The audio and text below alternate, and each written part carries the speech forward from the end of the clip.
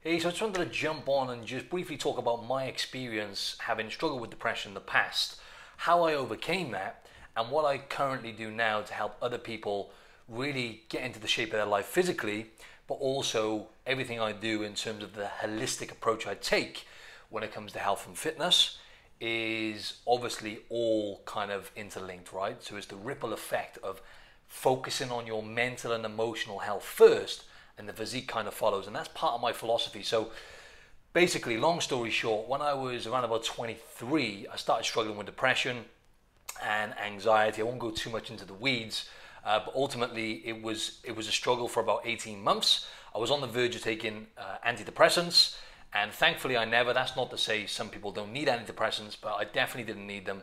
And I managed to overcome that simply by, I was always consistent with exercise.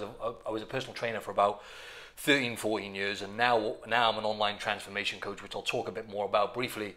But it was consistent exercise. Now we all know exercise is the number one natural antidepressant. Doesn't have to necessarily be lifting weights every day.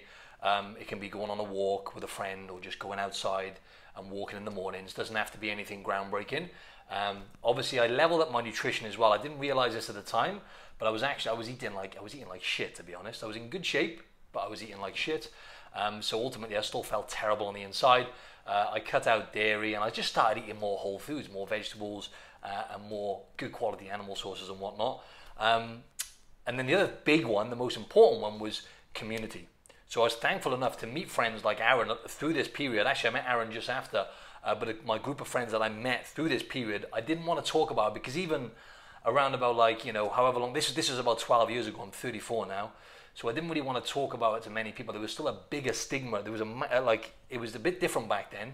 No one really talked about it, so I kept it all in the wraps. Didn't tell any of my friends at the time, but without realizing it, just them being who they were really, really helped me. So having that tribe of people that I happened to meet during that period, who are still my closest friends now, to this day, they're my circle, my closest friends.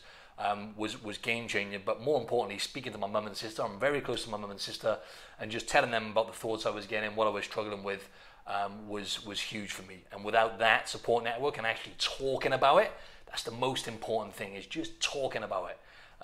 I can't stress that enough. So anyway, what I do now is I help people unlock their true potential by really transforming their mindset and their physique. So I help people not just with the training then, but now I do it online. I've got clients all over the world. I help people with training programming, but also nutrition, right?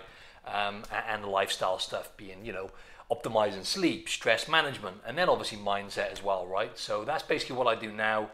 And that's kind of my story in a nutshell. So if there's any advice I've got for anyone, it's make sure you speak to someone about it, and do your best to just do some form of exercise, even if it's just going for a walk every day. I can't stress that enough. I'm not an expert in this field. I just wanted to share my story. Thanks for listening.